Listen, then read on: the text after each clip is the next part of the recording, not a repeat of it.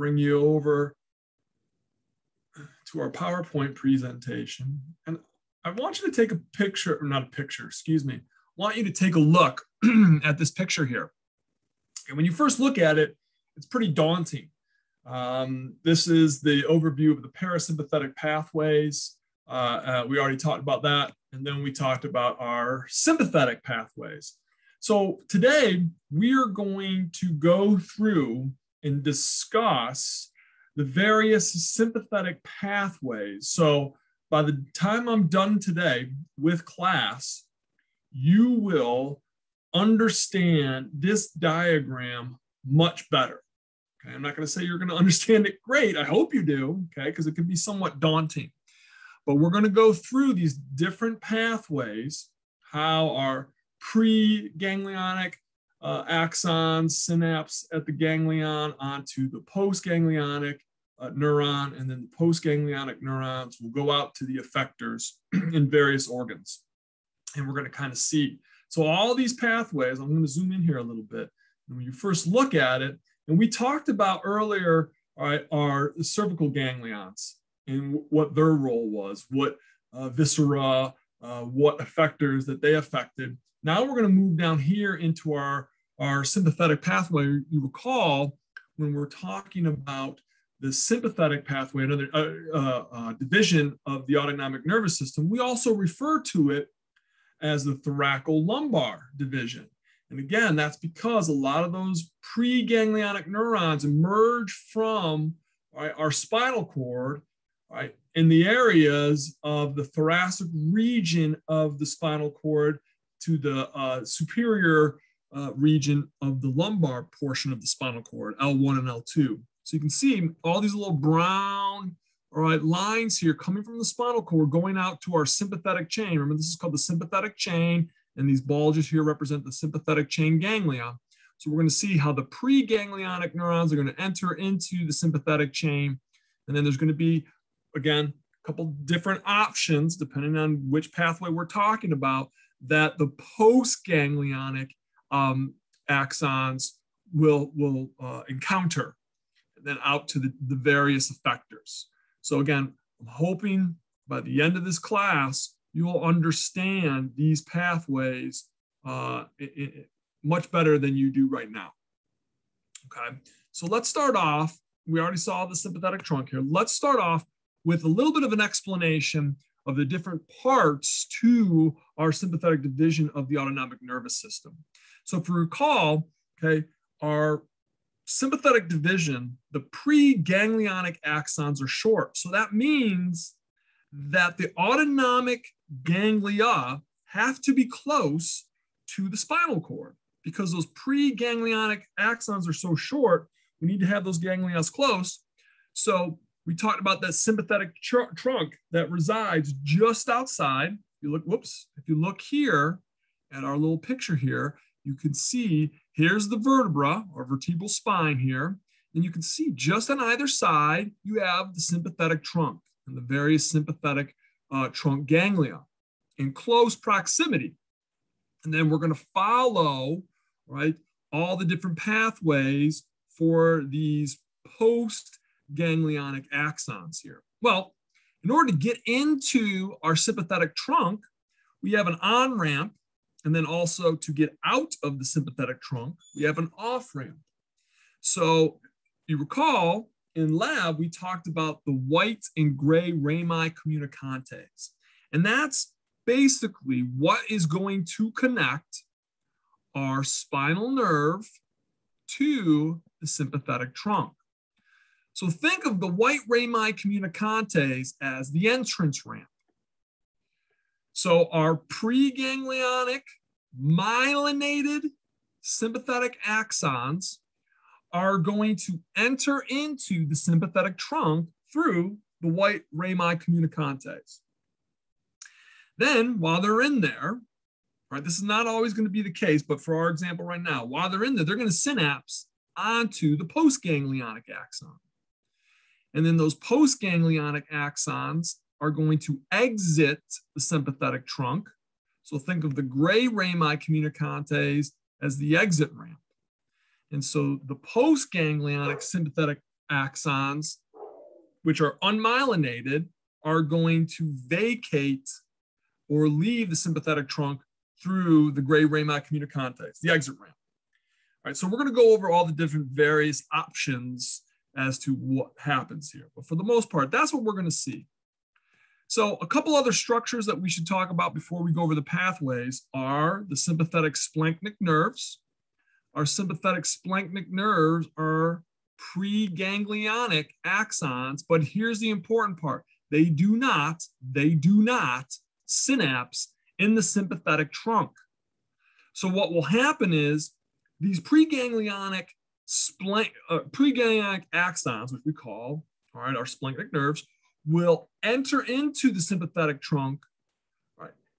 But they will not exit out through our gray Raynaud communicantes. Instead, they're going to come out anteriorly through the front.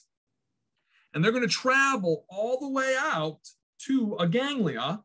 And we call the ganglia that they're going to interact with our prevertebral ganglia. And these prevertebral ganglia are located anteriorly, all right, to our spine. Whereas our sympathetic trunk, remember that was lateral, that was on either side of the spine, where our prevertebral ganglia are in front of the spine. And you know what else is in front of the spine? You got it, the aorta. And so these prevertebral ganglia will be located at various locations along your abdominal aorta. So we will find them in the abdominal pelvic cavity there. So there's three of them, right? We have the celiac, the superior mesenteric, and the inferior mesenteric ganglia. Now this is nice because you'll learn this in Bio 211, and if you're unlucky enough to have me, I'm just kidding, if I'm very fortunate enough to have you, we will learn these different branches of the aorta, but we name these ganglia after these branches off of your abdominal aorta. So you have the celiac, the superior mesenteric, and the inferior mesenteric. So let's start off with each ganglia, and I'll tell you where they're located. The celiac ganglia, all right, is located on the very first branch of the descending abdominal aorta. So as soon as your descending aorta punches through your diaphragm, just inferior to the diaphragm, it gives off this short branch, this short blood vessel called the celiac artery. And so in close proximity to the celiac artery is the celiac ganglia. Well, it's this ganglia that our greater thoracic splanchnic nerve is going to enter into. And the greater thoracic splanchnic nerve is going to be made up of our preganglionic axons. So those preganglionic axons will synapse on the postganglionic axons in the celiac ganglia, and those postganglionic axons are going to go out and innervate various abdominal pelvic organs. Okay, the stomach, the duodenum, you recall that's the first part of your small intestine, right? Our spleen and liver, gallbladder, and pancreas. So those are the various viscera and organs that the postganglionic axons are going to innervate that come out of the celiac ganglia. Okay, so the next prevertebral ganglia is the superior mesenteric ganglia. Well, as I would say, luck would have it, but luck has nothing to do with this, but as anatomy would have it, the next branch off of your descending abdominal aorta is the superior mesenteric ganglia. Is the superior mesenteric artery. And so in close proximity to that artery, we will have our superior mesenteric ganglia. So in this scenario, the preganglionic axons, right, that come into this ganglia come from the lesser and least thoracic splanchnic nerves. Okay, keep in mind the lesser and least thoracic splanchnic nerves. And then they'll synapse onto the postganglionic axons, and those postganglionic axons will go out to the small intestine, the large intestine, the pancreas, kidney, and the ureters. So let me go back to the one picture here. So that's kind of like what we're seeing here. You know me, I love pictures. So you can see here, right, we have various preganglionic axons coming from the spinal cord, not synapsing in our sympathetic trunk, going right out from the sympathetic trunk, and then going to our celiac ganglia. And then they will synapse onto our postganglionic neurons, right, that travel out to those various abdominal pelvic viscera. Then you can see down here, right, we have various preganglionic axons, again, not synapsing in the sympathetic trunk. They travel through the sympathetic trunk, exit anteriorly, and then they'll go in this scenario to the superior mesenteric ganglia. And that's going to be the lesser thoracic splanchnic nerve and our least thoracic splanchnic nerve. They'll both travel to the superior mesenteric ganglia, synapse onto our postganglionic axons or neurons, and then those postganglionic neurons will then again travel out to various abdominal pelvic organs. All right, and then finally, we're going to talk about our last ganglion, which is our inferior mesenteric ganglion. Right, the inferior mesenteric ganglion happens to be located around the inferior mesenteric artery, which is the third branch that comes off of the descending abdominal aorta. And so the preganglionic neurons, we call those the lumbar splanchnic nerves. They're going to enter into the inferior mesenteric ganglia, synapse onto the postganglionic axons, which will then exit and innervate the large, usually the distal portion of the large intestine, the rectum, which is pretty much at the terminal end of your digestive tract, and then some of the structures down in your pelvis, the bladder, ureters, and some of the reproductive organs located down in the pelvic cavity there. So let me just jump back to that picture real fast, showing you the last portion. Here you can see, all right, our lumbar splanchnic nerves, which are the preganglionic axons, all right, that come into the inferior mesenteric ganglion, synapse on the postganglionic neurons, and then those postganglionic neurons will exit and go out to the various distal portions of your small and large intestine, and then down here into the bladder, right, and some of our various reproductive organs, again, located in the pelvic cavity. All right, so now that we know some of the players involved in some of these pathways, let's look at the actual pathways. So like I said, this picture, all right, that we started off this class with right here, we're just now going to put what this diagram is showing you, all right, visually in picture form. Now we're just going to put it to words. And so we're going to walk through the 4 various sympathetic pathways, all right, that you just saw in that picture. All right. So we're pretty much going to start off with and talk about the sympathetic trunk and then what happens, right, after the sympathetic trunk. There's 4 pathways that we're going to talk about. So the first one is the spinal nerve pathway. The spinal nerve pathway, this is important that you know this, right, is going to be for the skin effectors. Remember, our effectors are going to be muscle and glands. Involuntary muscle, which is cardiac muscle and smooth muscle. We're going to primarily focus on smooth muscle and the glands like the sweat glands that are going to be found in your neck, torso, and your limbs. So we know the story. The preganglionic neuron, which is going to originate in the spinal cord, will exit out of the spinal cord and go into the sympathetic trunk. How does it get into the sympathetic trunk? It enters in through the white rami communicantes. That is the myelinated preganglionic entrance ramp into the sympathetic trunk. When it gets into the sympathetic trunk, it will synapse with a postganglionic neuron. Our postganglionic neuron is unmyelinated, and that postganglionic neuron will exit out of our sympathetic trunk through the gray rami communicantes, right? And it will travel to the effector.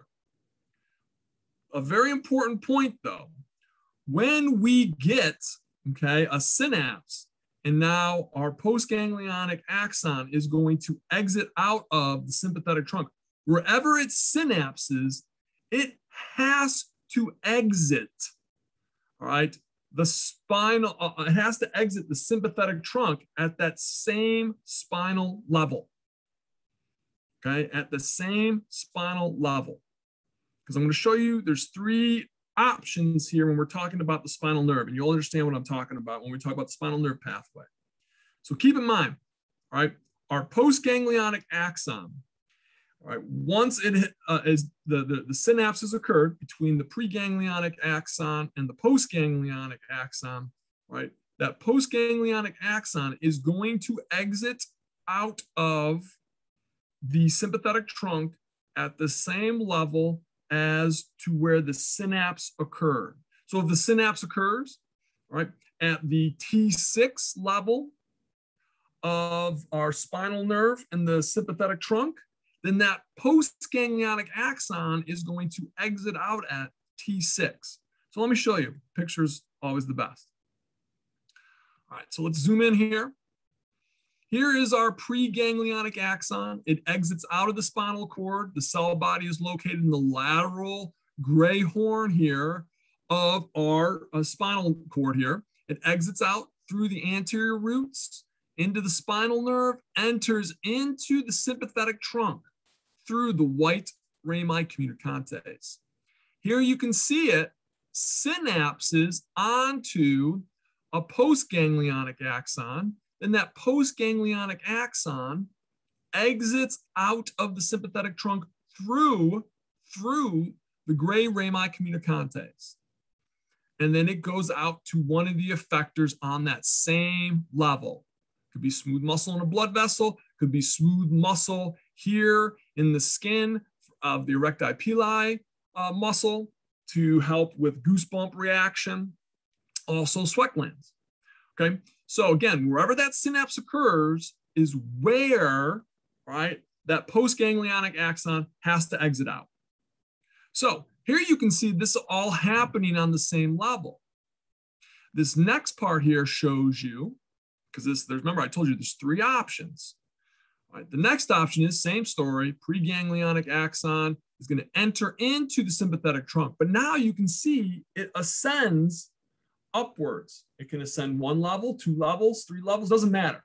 Okay? But it ascends superiorly.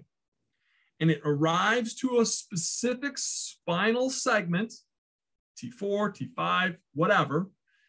Okay? It arrives to a specific spinal cord segment, and then it synapses onto a postganglionic axon. Once it's synapsed, it's got to leave. Sorry, buddy, you synapsed, it's time to go.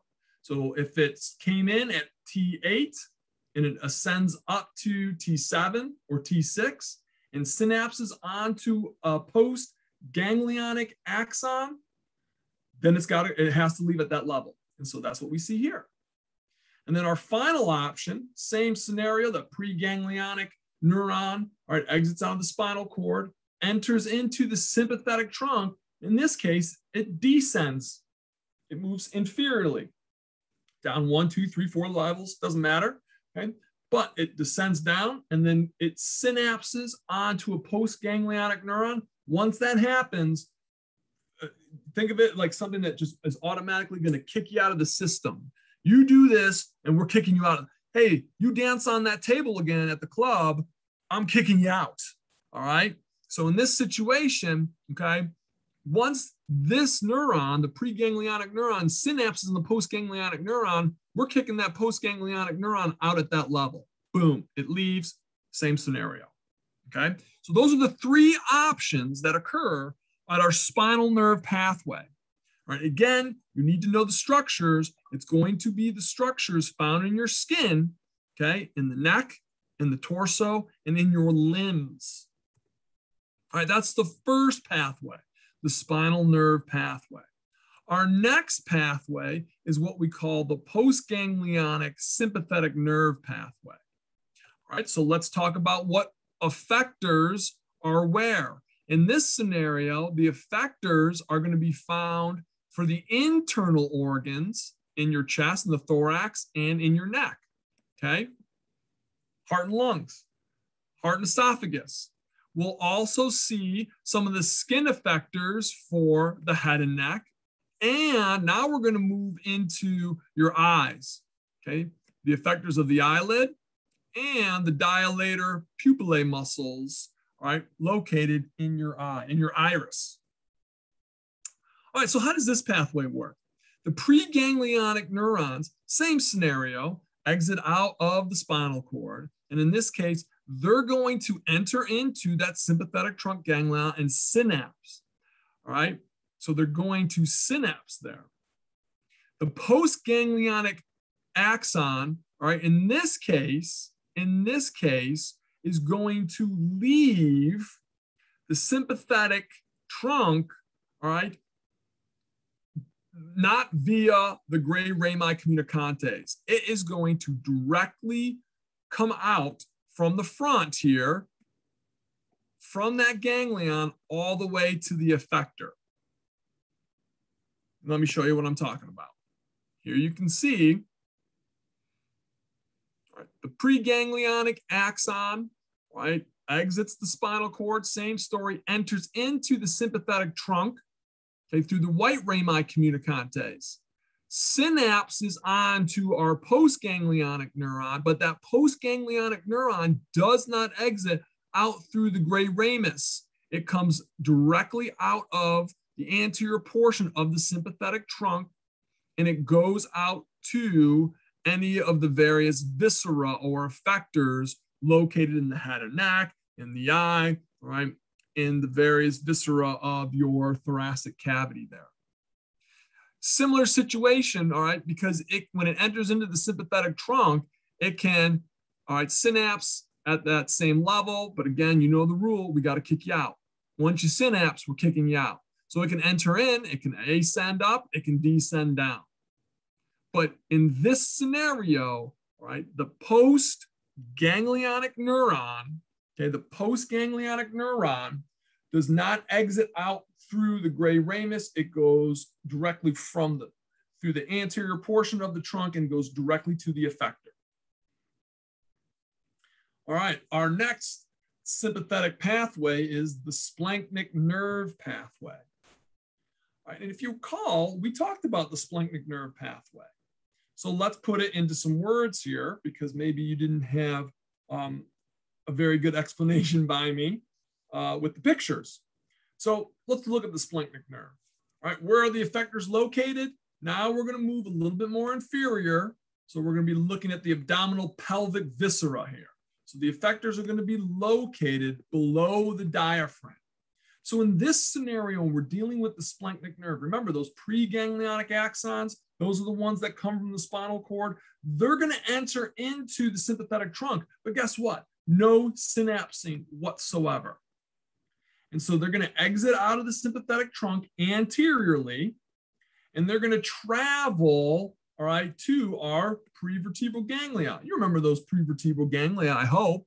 Okay, the celiac ganglia, the superior mesenteric ganglia, and the inferior mesenteric ganglia. All right, all of those, okay, ganglia are going to be located near the descending abdominal aorta. So these splanchnic nerves, which are preganglionic axons, do not synapse in the sympathetic trunk. They go right to the prevertebral ganglia, synapse there on the postganglionic axons, and then those postganglionic axons go out to the effectors. So here's that picture there. Okay, same story. Okay, preganglionic neurons exit out of the spinal cord. They enter into the sympathetic trunk always through our entrance ramp, our white ramus. So they enter through the white ramus. They do not synapse with anything. All right, they can either enter in and leave at the same level. They can descend. They can ascend. All right, so there's always options. But wherever, right, they will eventually leave the sympathetic trunk, not through the gray ramus, right? They will leave without synapsing anteriorly to one of our prevertebral ganglia, depending on which organs that we're talking about. They'll synapse onto the postganglionic neurons, and then those postganglionic neurons will travel out to the various viscera located in the abdominal pelvic cavity there. That is the splanchnic nerve pathway. So far, so good, not too bad. one last pathway.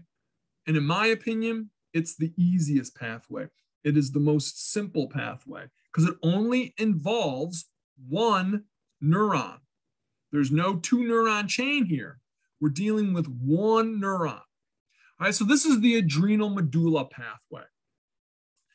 And in case you're wondering, the adrenal medulla is the center portion of your adrenal gland.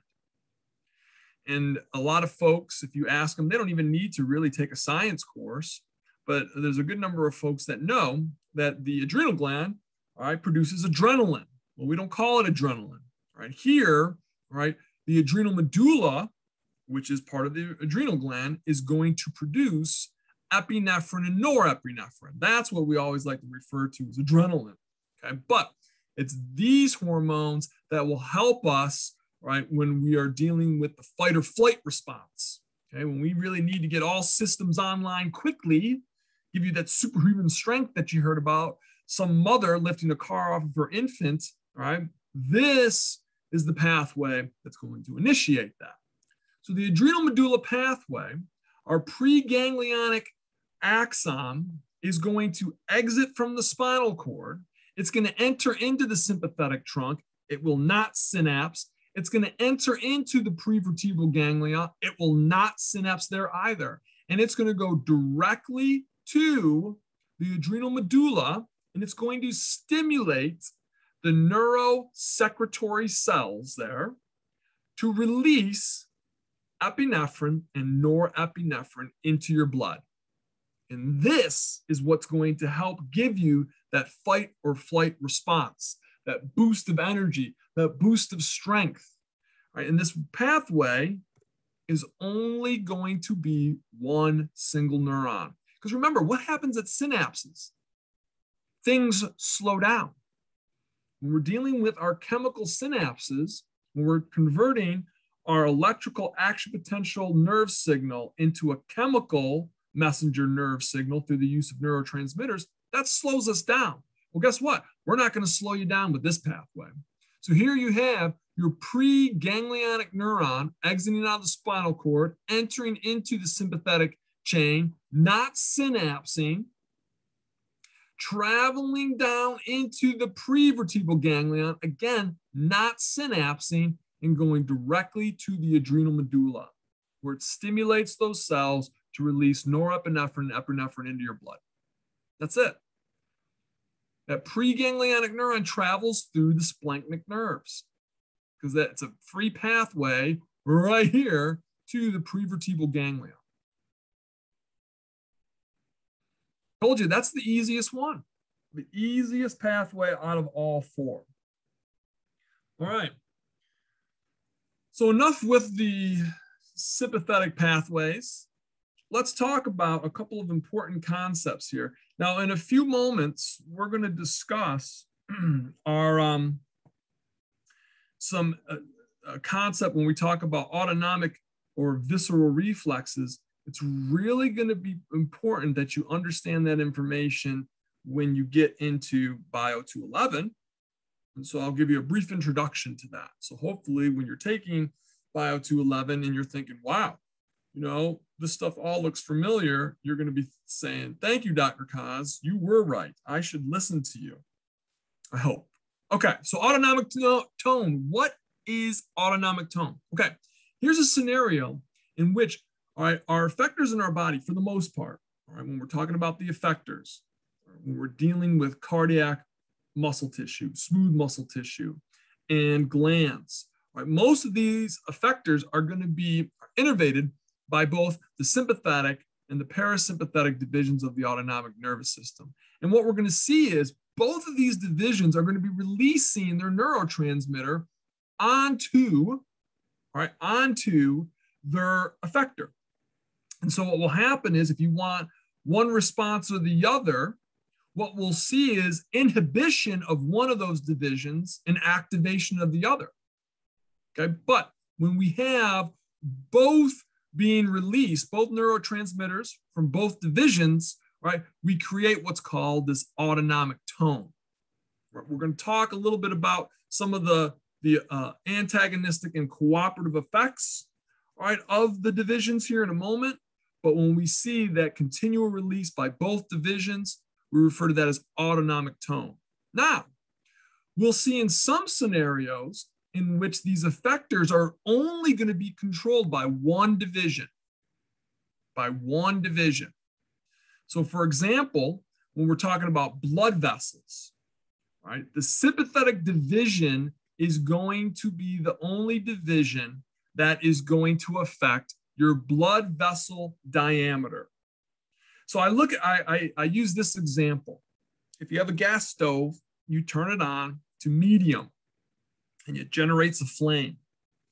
So if you want to turn that flame to a higher, more powerful flame, you turn it up, give it more gas. If you want to turn it down, maybe let something simmer, you turn it down to make the flame really small. Similar type of scenario here when we're dealing with blood vessel diameter. So here's what happens. The sympathetic division is constantly releasing neurotransmitter onto the blood vessel smooth muscles, and it puts it in a partially constricted state. Right? In this partially constricted state, we call vasomotor tone. So, like our gas stove, if I want to constrict those blood vessels more, what do? I dial it up. I turn on that sympathetic division even more, like our gas. And so that causes an increase in vasoconstriction. If I want to get those blood vessels to dilate, then, okay, I want to make them the diameter bigger, then I am going to turn my sympathetic dial down to a low simmer.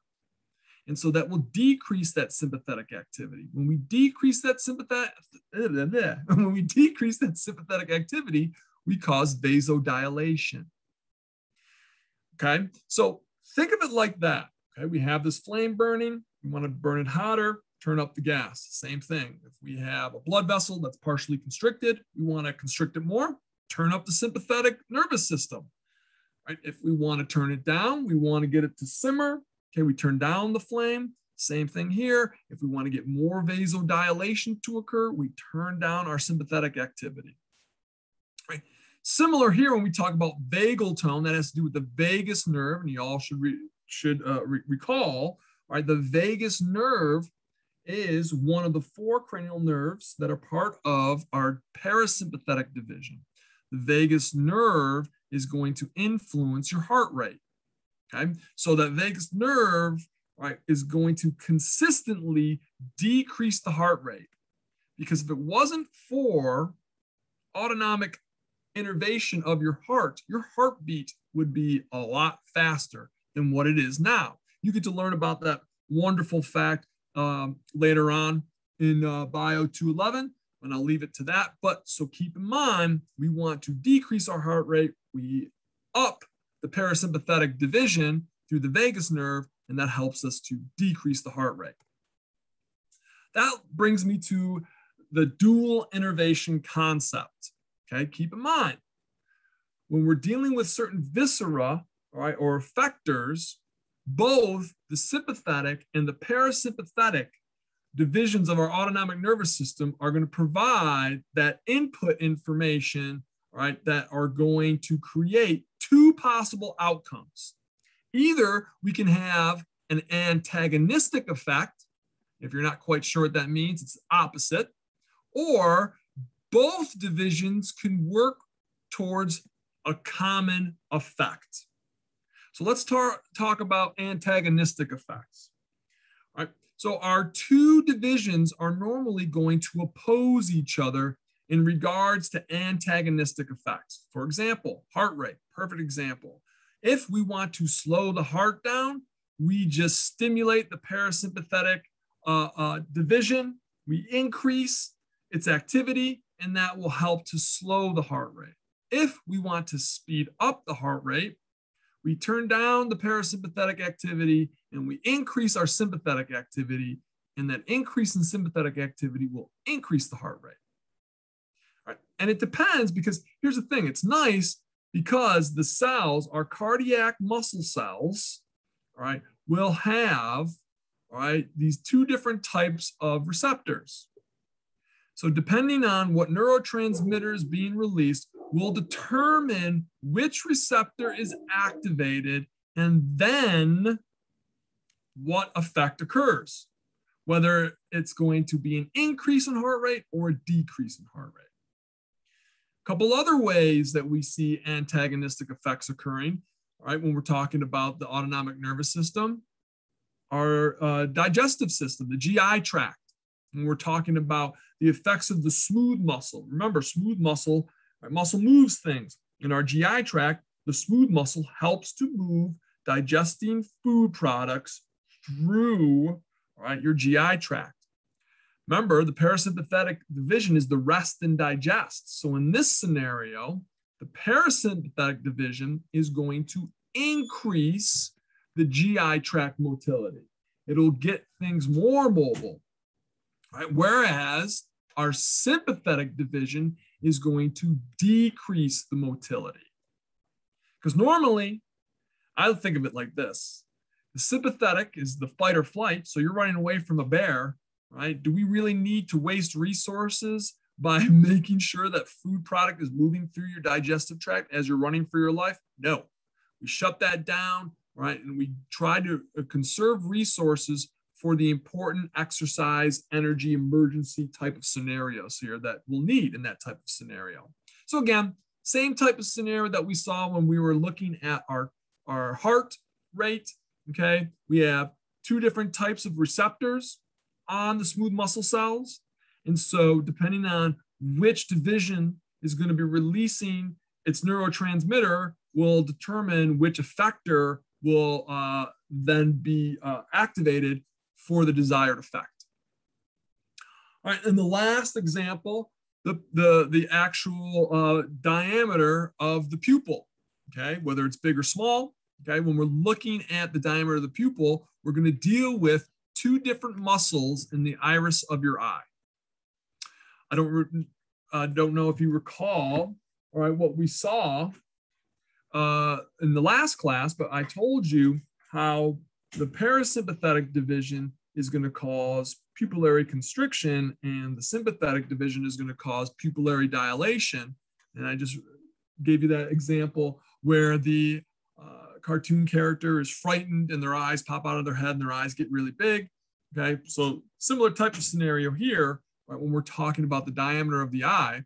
When we are stimulating the parasympathetic division, we're going to see a decrease in the pupil diameter because we are going to stimulate the the constrictor muscles in the iris.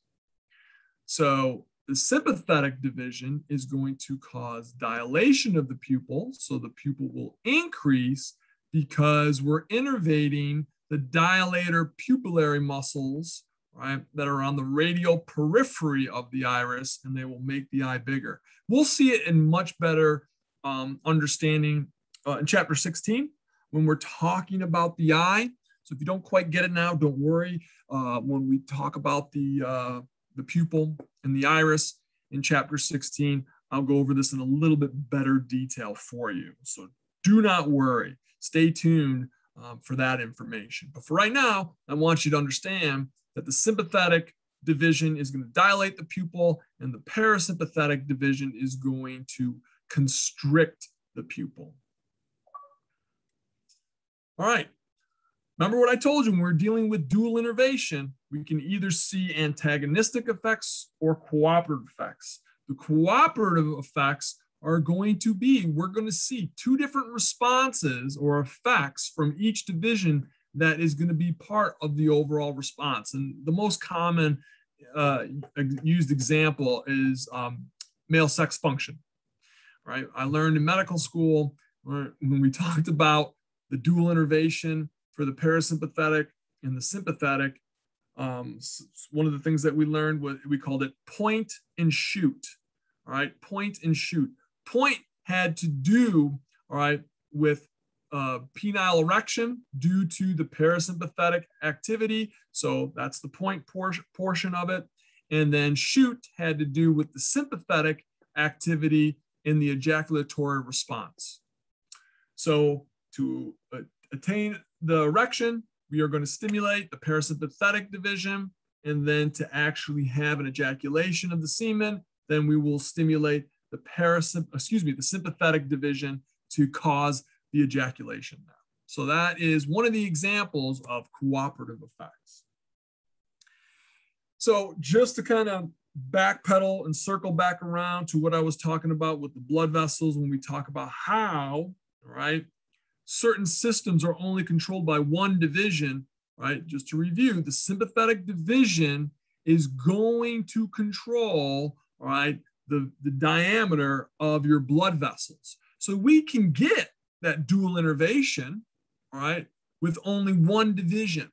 So when we're talking about the sympathetic division, okay, keep in mind, we turn the dial up on the sympathetic activity, we turn that gas up, we are going to get vasoconstriction.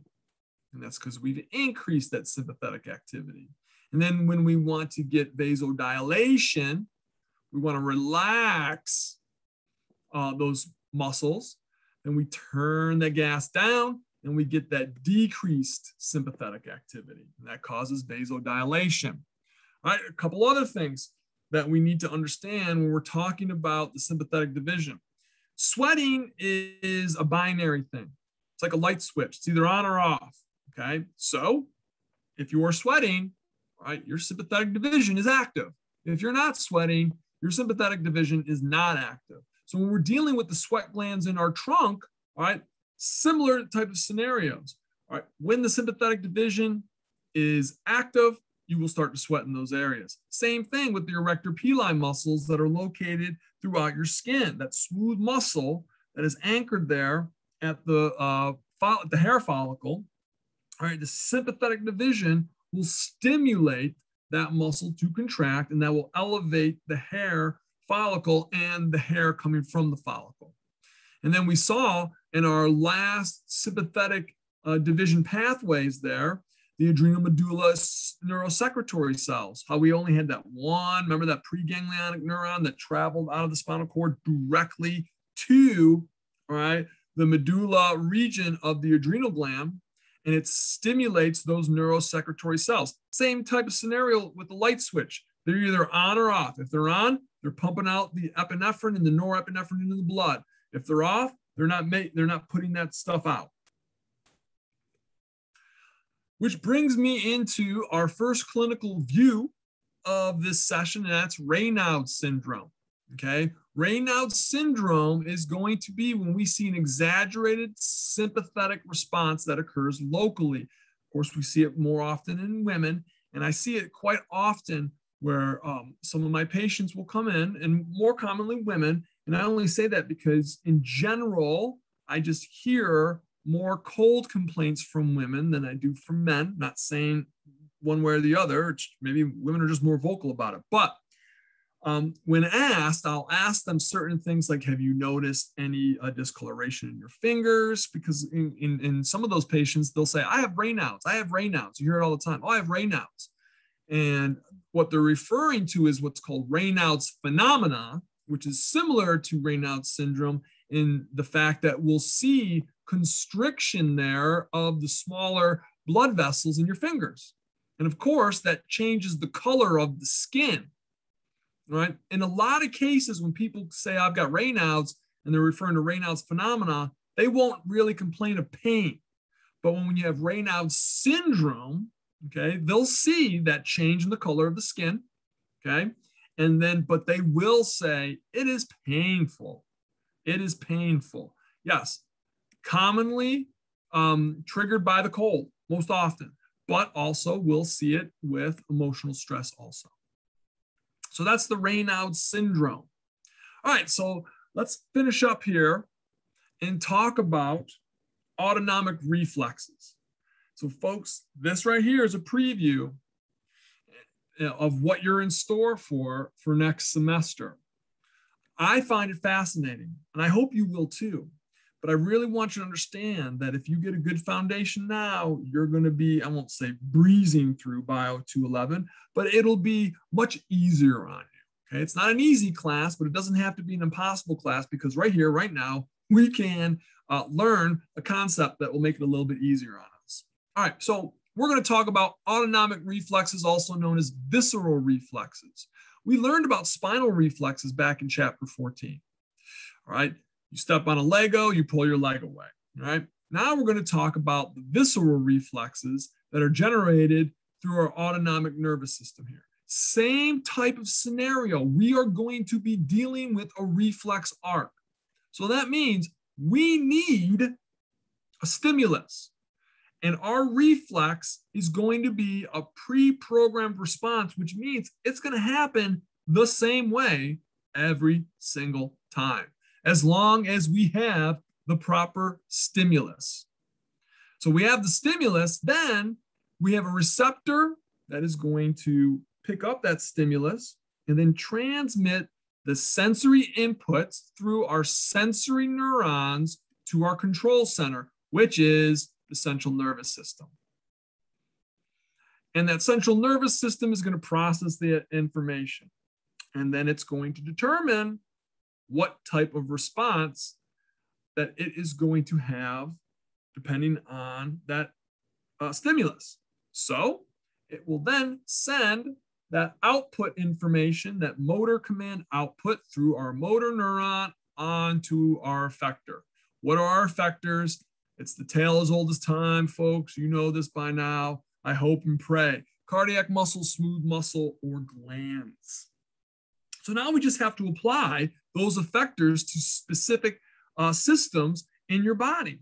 And so we can do that. Let's start off here with the cardiovascular reflex, blood pressure. Okay, you're going to get into much more detail about this, but let's keep it real basic, real simple, real basic. All right. So you have these receptors, and they're located throughout your blood vessels. In fact, near the carotid artery there, the common carotid artery, you have a region there, you have this structure called baroreceptors, right? And these baroreceptors, they sense stretch within the blood vessel. So if your blood is pushing, if your heart is pushing more blood out with each beat for whatever reason, these receptors located within the blood vessel walls are going to sense that increase in stretch in the blood vessels. Okay. And that will then send signals up to your brainstem, specifically the medulla oblongata, to the cardiac center. That is your integration or control center. So it's going to process that information and say, okay, I see that there's an increase in the stretch in the blood vessel walls, right? We need to decrease that because, again, we want to keep you in homeostasis. We want to keep you in that normal range. Right? That's the function of our autonomic nervous system, to always maintain homeostasis. Right? And so this stretch might be too much. So we want to decrease the stretch. So the cardiac center then says, all right, I got to decrease the stretch. How am I going to do that? Simple. We are going to inhibit the sympathetic division, where at the same time, we're going to activate the parasympathetic division. All right, in regards to, all right, what the heart is going to be doing. So we know, all right, that the parasympathetic is going to decrease our heart rate. The sympathetic division increases the heart rate. So we shut off the part that's going to increase the heart rate. So we shut that off, and now we stimulate the part that's going to decrease our heart rate, and that's what happens. We decrease the heart rate and decrease the amount of blood leaving the heart. Guess what? We now decrease blood pressure because we've decreased the amount of stretch on our blood vessel walls. Booyah. Now, folks, there's a little bit more involved, and you're going to learn all that. But if you understand this, I am telling you, you're going to be okay.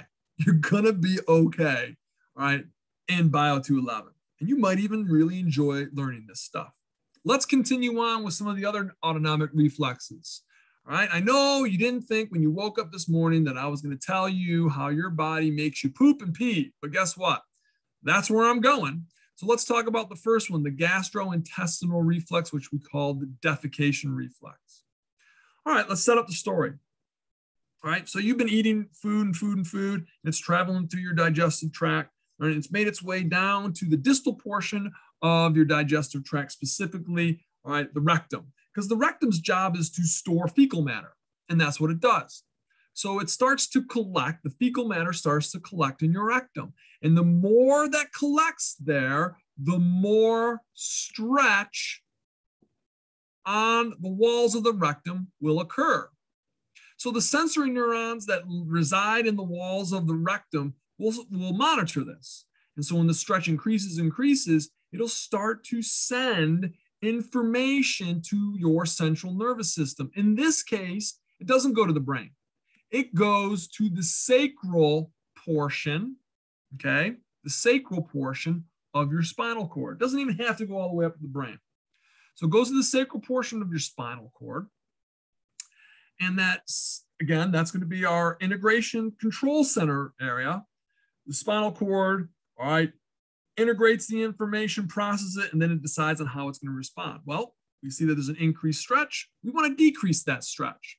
So the spinal cord sends signals out through the motor neurons to the smooth muscle in the walls of the rectum.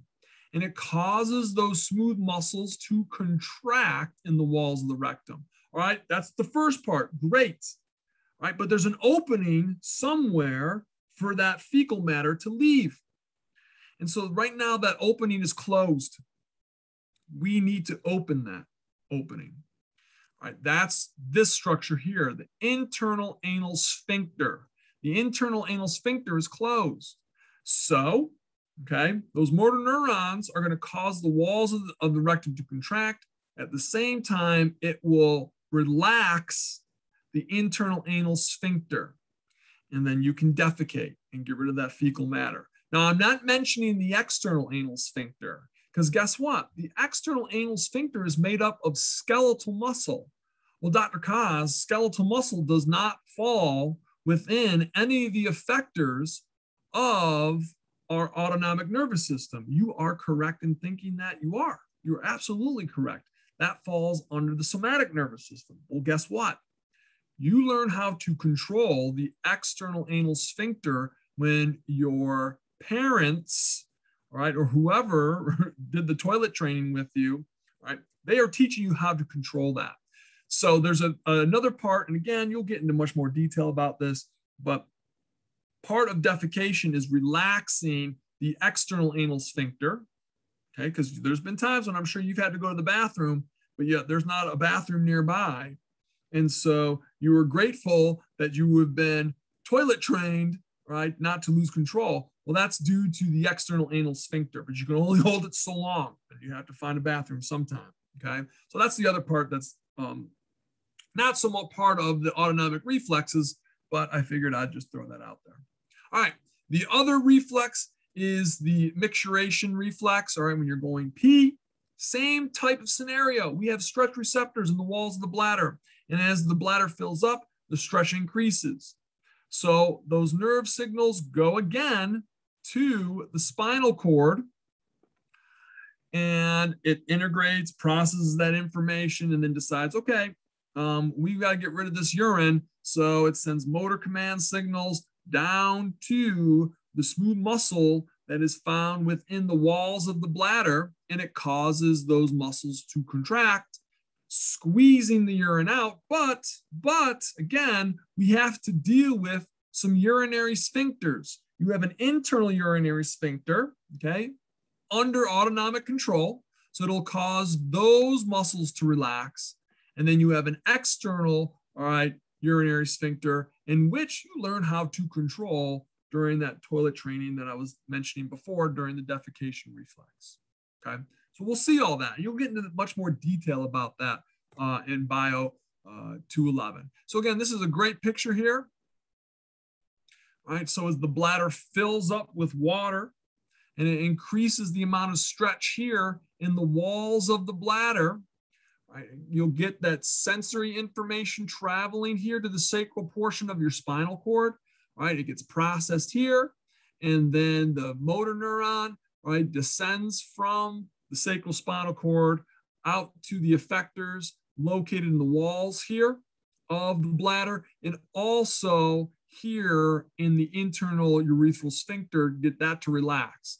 Down here, you can't see, well, it's not labeled, but this is called the levator ani. This is where the external anal sphincter, this is the muscle that you learn how to control during toilet training. And so you have to get this muscle to relax and this muscle to relax, and then urine can then leave, all right, through the urethra out of the bladder. Then finally, our last clinical view of the night is what we call autonomic dysreflexia. And this is a scenario in which you see, all right, your blood pressure just rising through the roof. And because of that, we see the stimulation here of the sympathetic reflex. So when this occurs, we already talked about, all right, that vasomotor tone. All right, so what happens, all right, when we get the sympathetic reflex to occur, all right, it's going to cause significant, all right, vasoconstriction throughout your entire, well, I shouldn't say your entire, but the majority of your cardiovascular system, the blood vessels there. And what happens is, now I don't want to go into too much detail, okay, but you'll learn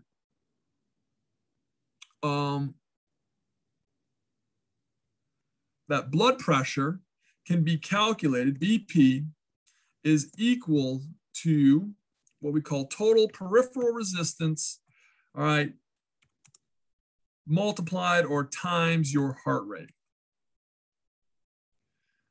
So those are the two things that affect your blood pressure, okay? Heart rate.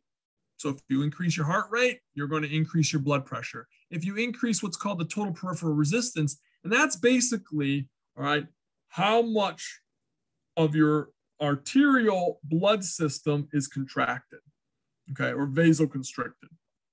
So if we see that a majority of the arteries in your cardiovascular system have vasoconstricted, that's going to increase your total peripheral resistance. And because of that, we are going to see an increase in blood pressure. All right, so what we'll do is we'll see this, all right, after a spinal cord injury.